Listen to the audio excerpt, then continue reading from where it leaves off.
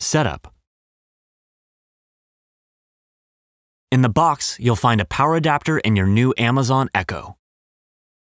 To get started with Echo, place your device in a central location, at least 8 inches from any walls and windows. Plug the power adapter into Echo and then into a power outlet. The light ring on Echo turns blue and then orange. When the light turns orange, Echo greets you. Hello.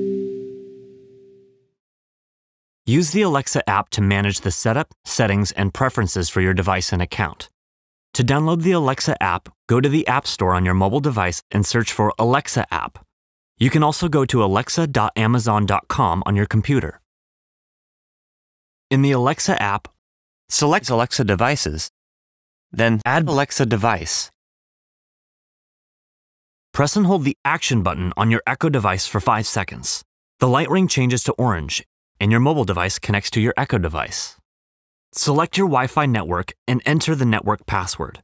If you don't see your Wi-Fi network, scroll down and select Add a Network or Rescan. Select Connect.